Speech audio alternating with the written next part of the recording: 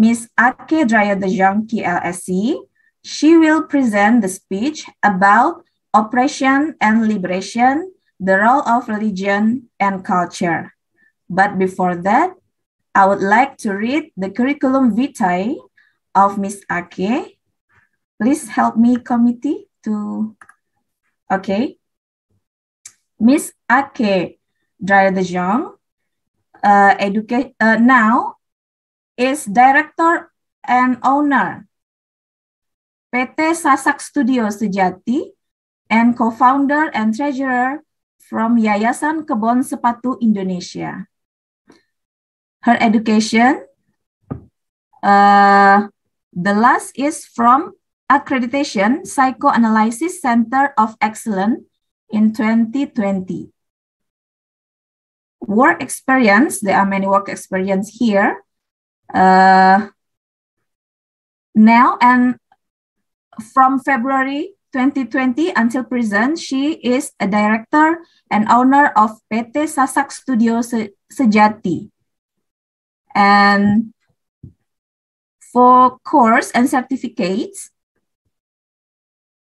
she solve beliefs, causes and consequences with distinction. Yeah, and she also have the certificates of understanding the brain, the neurobiology of everyday life with distinction.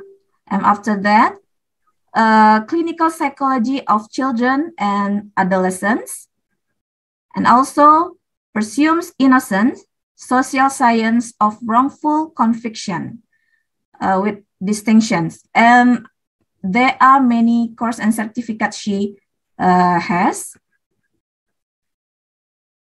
But for this afternoon, without further ado, I would like to invite Ms. Akke to present her speech. Please, Ms. Akke, the screen is yours. Thank you very, very much, Ms. Ika. I'm very sorry I have to start apologizing immediately because I got a mix-up in the names.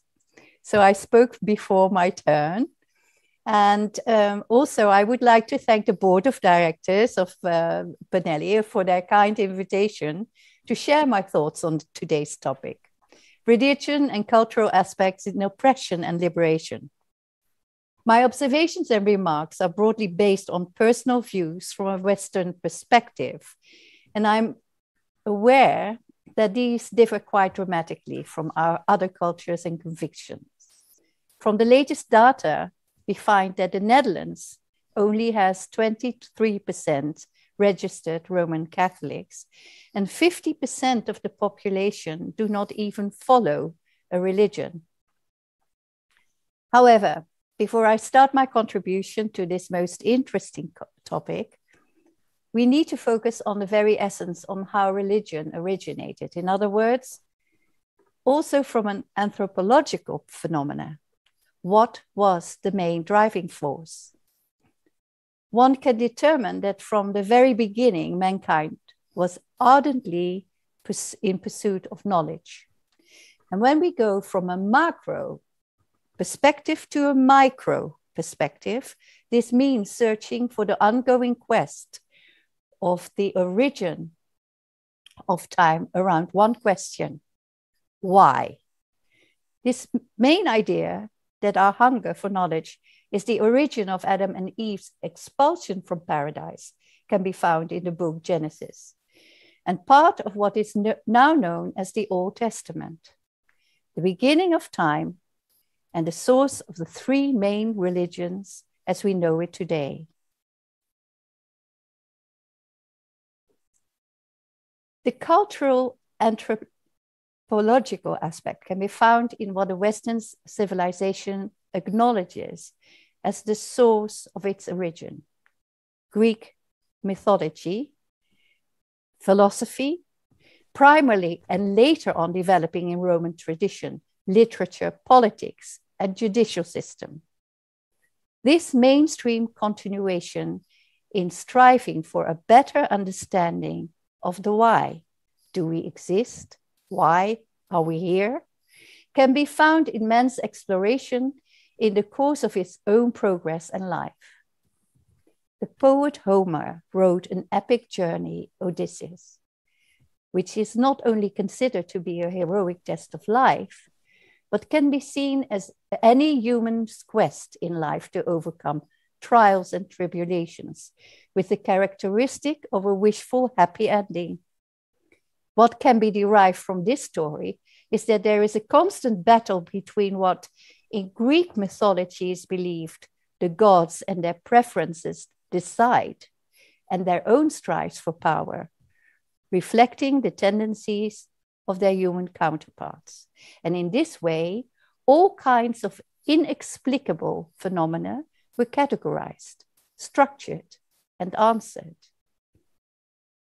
It is only a matter of time before our why becomes a how, which becomes the basis of developments of ideologies and philosophies, because it is then a continuum of questions that deals with the subject of today, how to interpret the question derived from why, and what can be deemed as oppression, and what does liberation, and when does liberation take place.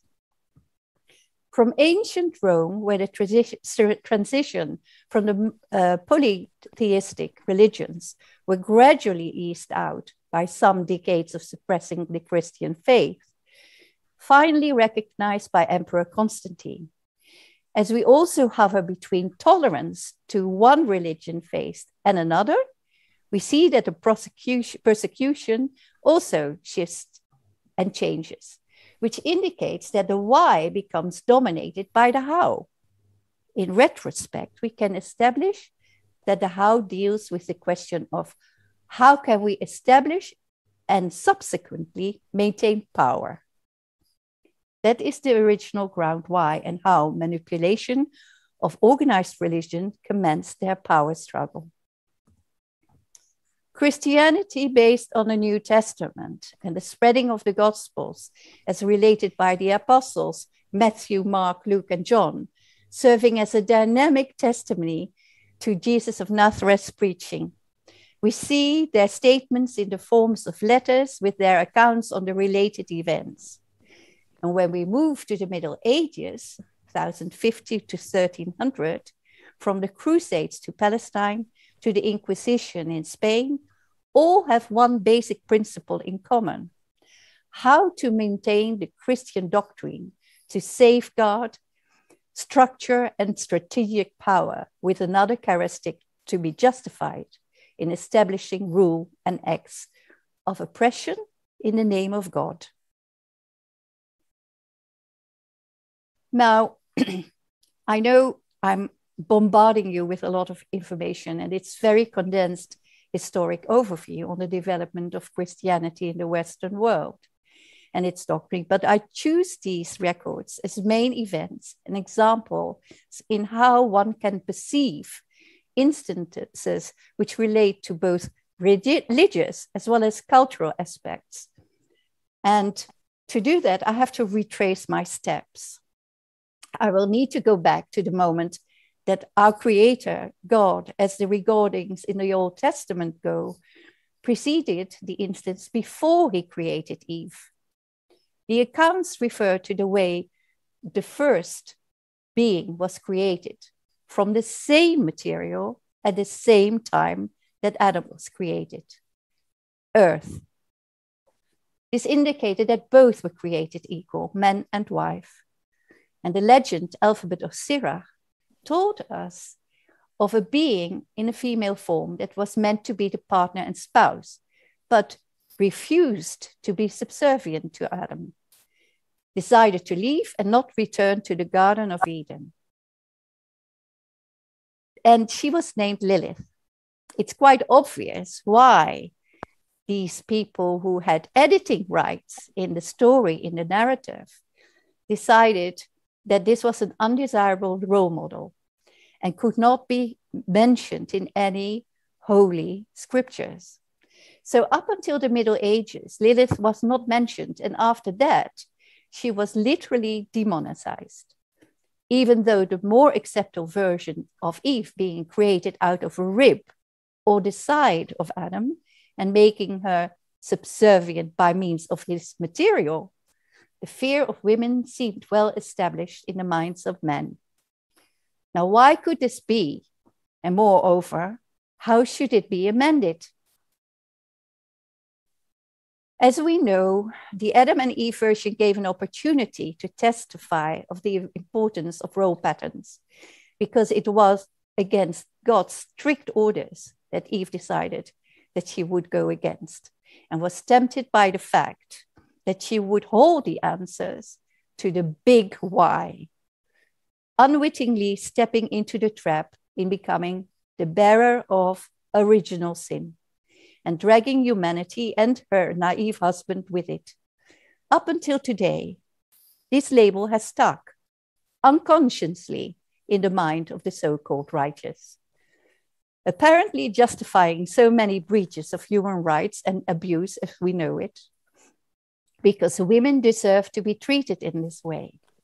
Yet the liberating explanation to the function and status of Eve did materialize, but not before the 17th century, where the following was stated: Eve was created to be Adam's equal in dignity. Many commentators over the centuries have highlighted the fact that Eve was created from Adam's side or rib, not his head, nor his feet. On the 18th century biblical exegete put it this way: Eve was not made out of his head to rule over him, nor out of his feet to be trampled upon him, but out of his side to be equal with him, under his arm to be protected, and near his heart to be beloved. It has often been remarked that by studying the antiquities, there are foundations of our modern democracy and originated in Greece, then towards Rome and spreading throughout the rest of Europe. The narrative of Odyssey reflects the transcendent phases of human life. Within each step, some deity intervenes or needs to be replicated. It is an interesting proposition that gods and goddesses can actually be addressed to fulfill a human's wish or desire by offerings and promises to worship them eternally in exchange for specific favors. It is almost as though humans feel they are empowered to raise themselves to a certain stature that would entitle them to certain privileges. Is that not how the Trojan War started? By a sheer indulgence of the gods during a wedding party, where vanity of one gained the favor of a mortal who, quote unquote, launched 1,000 ships. In itself, this could be seen as a liberating aspect of how the early Greek and Roman religious citizens viewed their options. The same could be said for the long-suffering wife of Odysseus, who had to cope with years of relenting social pressure to choose a new husband, now that her former one was presumed dead. Even the extent of social pressure for women to marry and remarry is still valid today. However, much of these myths are now being classified as fantasies, legends, myths. The idea that one could bargain or even deal a better outcome or destiny originated and became a major dispute in the Christian doctrine. Luther brought this objection to the bartering element up for scrutiny and caused a split in the Roman Catholic Church to amend this opportunistic conduct known as Reformation. And up until quite recently in Northern Ireland, disputes and civil religious violence have been enticed and supported by clergy. With the institutionalized religions which progressed during the Middle Ages, we see a further tendency that it subscribes the how. The answer points towards politics and do not include in content the spiritual meaning of faith, but serve worldly powers.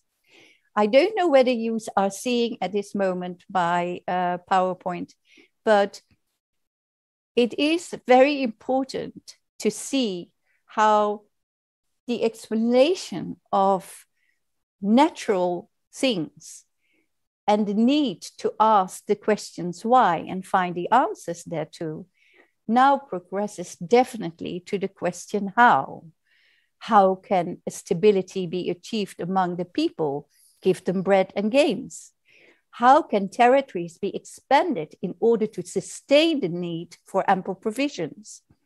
How can a strategy be developed to ensure political balance and maintain power of governance? And how can we ensure our plans and wishes are granted by means of offerings to our gods, to go to confession, to pay a certain amount of fees and contribute and do all sorts of charitable work which are seen by society?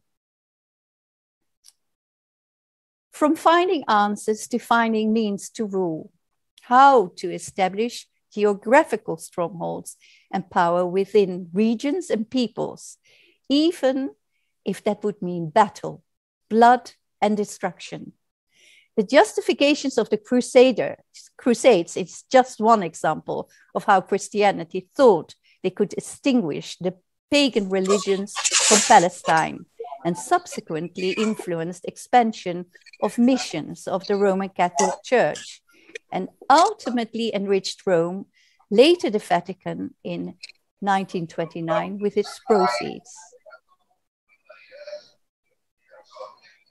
So implementations in the Dark Ages and Middle Ages and how was to show how human beings handled their idea of and being creative with tools of oppression, how to dominate territories, how to find strategies, how to safeguard proceeds from expeditions like the Crusades, and how to implement divide to rule mechanism in a common society, how to set up courts and executions to control and administer inquisition procedures. It justifies. It started from in the how procedures and processes, it started justifying certain actions of people, of the human beings to dominate. So, tools to rule by fear. From the point of view of Rome, of course, no doubt they will not have viewed these actions as being oppressive. But the total lack of respect for other people's culture and religious tradition, which simply did not matter, as seen as a threat and crime to the Roman Catholic doctrine. They clearly show the double-edged sword by which they acted. All opposed had to be annihilated by fire and brimstone. And this thought pattern was perpetuated in the form of witch hunts, curbing the findings in science and philosophers like Descartes, Copernicus, and Galileo by the excruciating dehumanizing methods of the Inquisition. And this is the most cruelest form, shows us the true face of oppression. It has proven that this methodology of cleansing the nation and its allies of a common enemy is still used in modern civilized world. So if you don't like what certain opponents are planning or doing, simply declare them a perpetrator of dubious acts. The same applied in those times to Jeanne d'Arc, who found a cruel end on the burning stake, but was later cleared from all accusations of heresy in 1456. In 1803, she was recognized as a national symbol of France and declared a saint in 1920, which shows that one has to be prepared to give one's life to save and serve one's country. In other words, there's always hope, even it's about 500 years late. So all these examples, and I know it's a lot to take in, but the why, progressing to the how, and then posing another question, a question that is relative today, relevant for all of us. The burning question of what? What can we do? What can we do to change these attitudes that stem from the basic concept of religious training? What does it take to alter attitudes and mentalities toward people from different color skins, religions, cultures, and beliefs, and bring equality? What should we seek in and restore of the ancient origins that form the foundation of our political systems? The basic there was only men, women with an outstanding record of contributions to society can and should be considered for government posts and will be chosen to public office. What should we safeguard and protect to avoid that the integrity of our faith is not polluted by political agendas? What do we need to focus on and be alert on the way our society tends to hide behind his name and dare to assume, to know that we can even imagine what he wants us to do? What do we express when we say our Lord's Prayer? Our Father. The concept is that we all belong to one Father. Then what is that so much of the religious conflicts is focused on that very fact? And what should we look for if we say, and he created us in his image? What should we look for in our fellow human being when we try to envisage his image?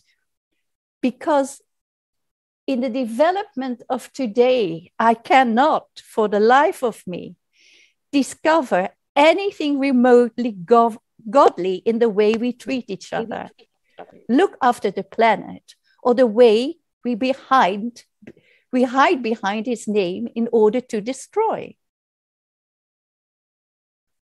Whatever the questions I have only brought to you in this very, very short time may be, it should bring us back to the core of our relationship with our Creator. We have to return to our hearts and start looking for the true nature of our beliefs and not look towards what organized institutions dictate us to think, believe, or act upon. We need to look sternly and honestly to our own motivations for the true reasons that we do certain things and how we want to achieve whatever we wish for. These times, which test us all and affect us all, ask a different approach to what we feel is the content of our faith. And I feel we need to take a careful look towards our inner life. So to discover our true destiny, that will take another kind of journey, another kind of quest, one that I hope will take us closer to the purpose of our lives. But even though it will be hard and it will take time and practice, I really do believe that it's the only way we can start a dialogue with God. And hopefully, in the stillness of his presence, finding the right questions to ask, we can hear his voice.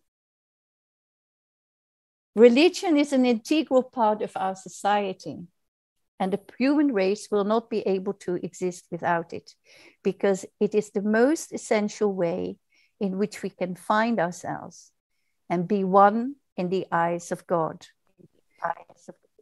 It enables us to rise above the self-interest and is still in the very core of our being through the practice of compassion, through the intensive self-reflection and examination of our motivations in taking responsibility for our actions, plus the unreserved sharing of our talents to the benefit of our perspective communities and others. We will experience the liberation we all long for and allow us to live in peace. With that, and as I conclude my contribution, thank you very much for your attention, and I wish you a very peaceful, healthy, and happy festive seasons. Blessings to you all. Okay.